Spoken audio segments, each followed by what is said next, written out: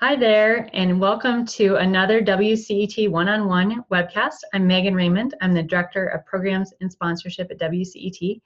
And as many of you know, WICHE, the Western Interstate Commission of Higher Education, is our parent organization. And today we're very fortunate to have one of our long-term WICHE commissioners. He's been the Washington State representative, one of the two appointees, for at least 10 years. So we're pleased that Don Bennett has carved out time to be with us today. Don is at the forefront of the COVID spike, and he represents Washington and the state system there. So Don, go ahead and introduce yourself, and then we'll jump into this conversation. Well, good. Thanks, Megan. Glad to be with you this afternoon. As you know, member of the WICHE Commission for the last 10 years from the state of Washington. In my day job, I'm the Deputy Director at the Washington Student Achievement Council, which is the state of Washington's higher education agency. So we have a responsibility for a variety of programs and activities in support of students in higher education throughout the state, including administering all of our large financial aid programs, the Washington college savings programs, and a very other transaction-heavy pieces with the higher education community. Great. Well, thank you so much for being here. I know it's an incredibly busy time for you all. So I had to catch myself because it seems like we've been sort of in reaction mode with institutions beginning to close in Washington, and that's only been barely over 2 weeks. So what are some of the lessons that you've learned, that since you are sort of ground central and more institutions are going to start to confront a lot of the challenges that Washington is dealing with? Yeah, it's really been something to be here in Washington. We like to be a leader, but not necessarily leading in a pandemic outbreak. As you know, the Seattle area was where one of the first known cases in the United States of this novel coronavirus, the COVID-19 disease, was announced on January 21st. So we're basically 2 months since the announcement of that first case. And unfortunately, here in Washington, we've had 95 deaths to date, 1,996, I think, diagnosis of about 28,000 tested. So about 6% of those tested statewide have turned out positive. We've now had a total of 95 deaths statewide, but 75 of those are in the Seattle-King County area. And 35 of those are associated with the Life Care Center, that nursing home in Kirkland. So it's been really, that was obviously an epicenter where this thing really took hold, and then just demonstrates how quickly things can spread out from there. I think for us, it's been, kind of a slow ramp up to expecting that it wouldn't be too long before some of the announced measures for school closures and converting to online would start to have impacts on our operations. And so we started about 3 weeks ago, I think, in terms of saying a most likely scenario was we would be under some sort of a directive to go to maximum remote work. Started working within our sort of continuity of operations planning context for that. And have you found that most institutions had a decent continuity plan, or are they revisiting those and trying to make the best of what they can in light of the breadth and depth of the situation? Right. I think it's interesting. I mean, to me, what's different is normally in our conventional approach to continuity of operations planning, we're preparing for some sort of wide-scale natural disaster like earthquakes and floods or storms and in Washington, volcanic eruptions every few years, wildfires, or the more property-specific things like a building fire, a power failure. Right. And I think that this is different, right? And normally the goal of those continuity plans is to sort of perform only your mission essential functions and whatever your priority of most vital things is. But there's sort of a mantra about your purpose is to respond or react, to restore your critical functions, and then eventually recover to full functional capacity. So some of those principles apply, but this is very different because I think you're trying to, the best you can, maintain all of your functions, even though they might be modified somewhat. And so that ability to sift out between what, must we absolutely do and what can we do is kind of feels a little different in this environment. Sure. And what are some of the most important elements of a continuity plan that are really student focused at this point? Yeah, well, I think the things we're finding mostly is obviously those schools that already had a very robust online, learning management system and ability to deliver their instruction in an online environment were light years ahead of those who were more dependent on more traditional classroom-based instruction. So I think the transition has been obviously easier in those campuses that have a very robust department that's supporting all their faculty and converting their classes quickly. The other sort of fortune of being right at the end of the winter quarter, most of our schools operate on a quarter system in Washington, a handful are on semesters. And so the winter quarter was just on the last 2 weeks, basically last week of instruction, a dead week, a finals week kind of time frame. So that ability to convert what remaining amount of instruction to online, to facilitate examinations or other end of quarter projects in an online mode, I think was easier than looking ahead another week or two when the spring quarter begins, or certainly for our semester schools that are mid-term, having to make a little more dramatic of a pivot to how do we provide more, in fact, all of our instruction in an online delivery mode. But the student services piece obviously is one that I think has probably been even more challenging, right? How do you maintain some access to services during this environment if you haven't really been delivering that in the same kind of online modality that most of our instruction has, at least a mixed mode of delivery?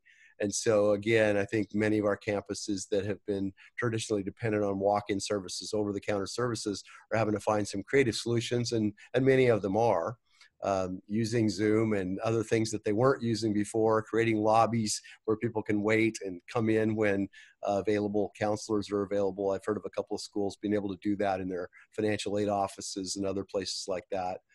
From our world, obviously we administer many large financial aid programs to students in our state.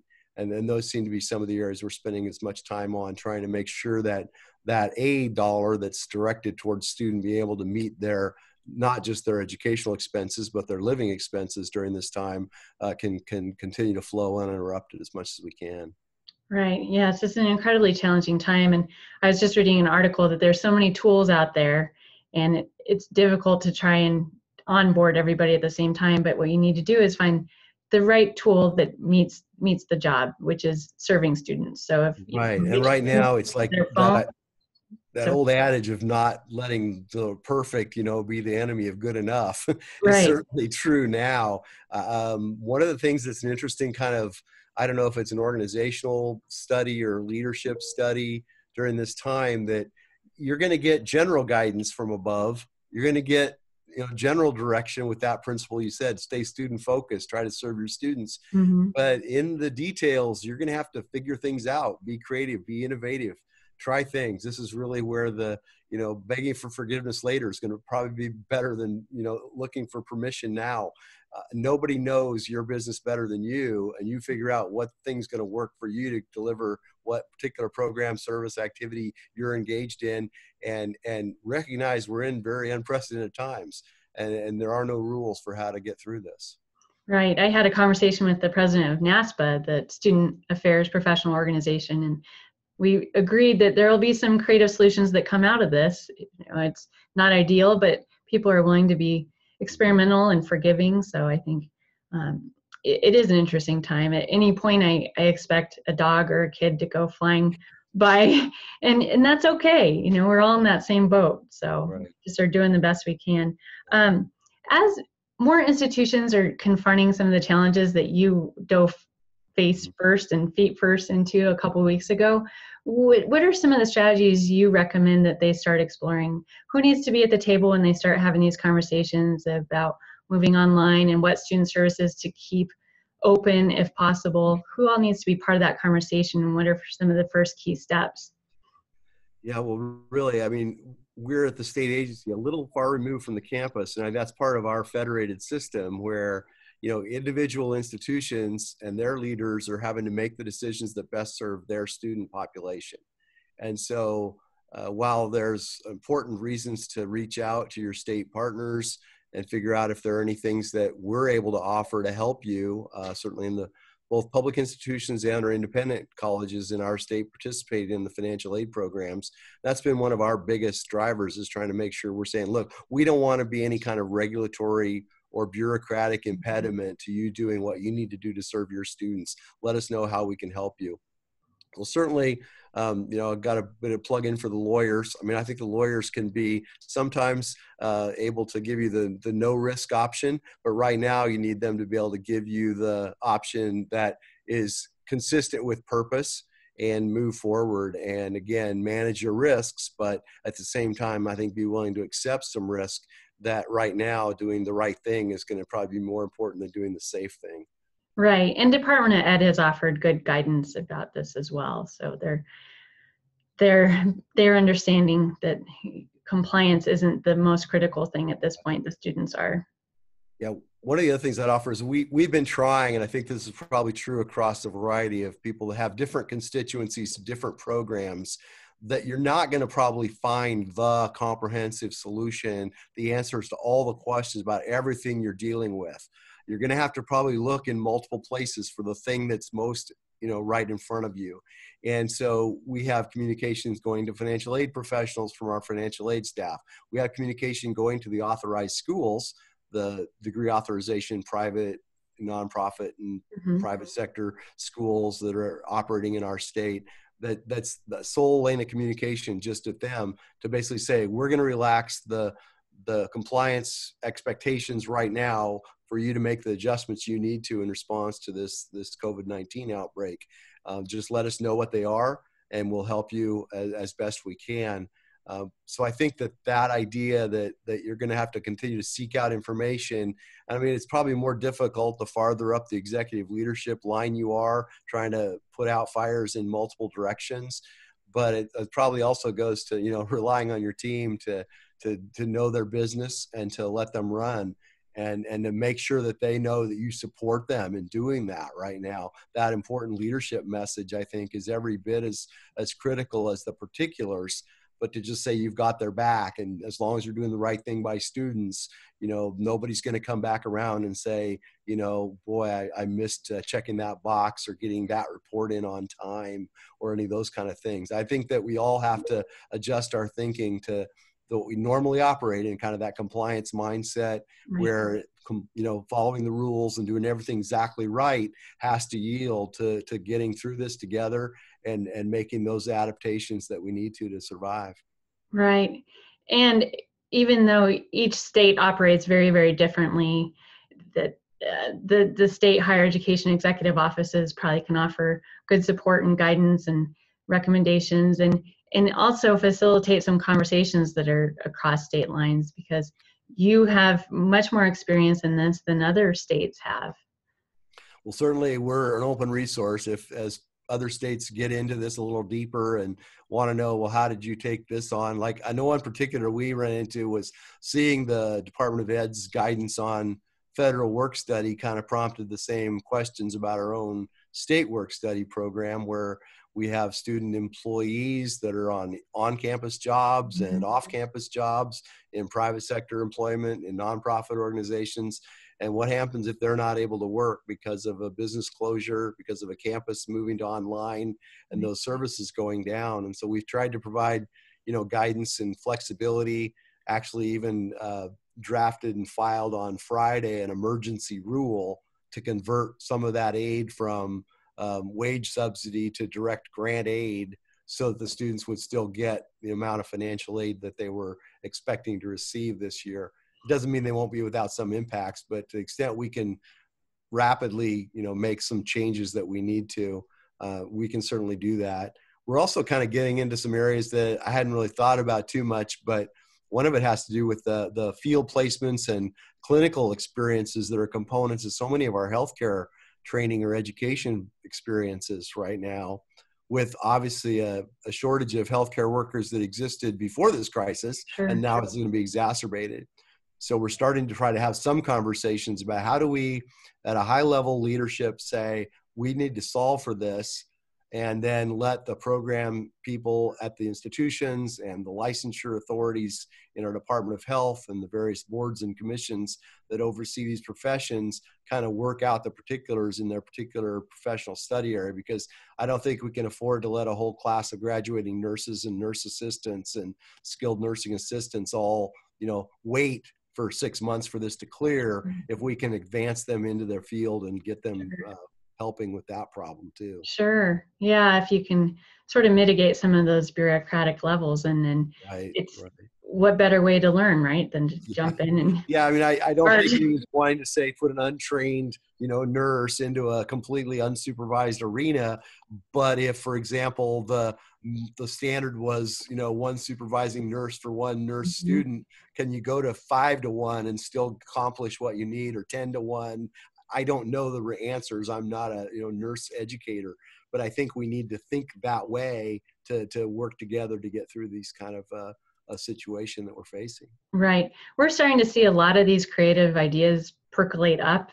So we'll be compiling those. It's a lot to ask people to stop and reflect right now because everyone's in go mode, but I think that there's a lot of lessons that we'll be able to glean from this. So what I'm hearing from you is communication has been so vital. So what are some of those ways you're managing this in the midst of social distancing?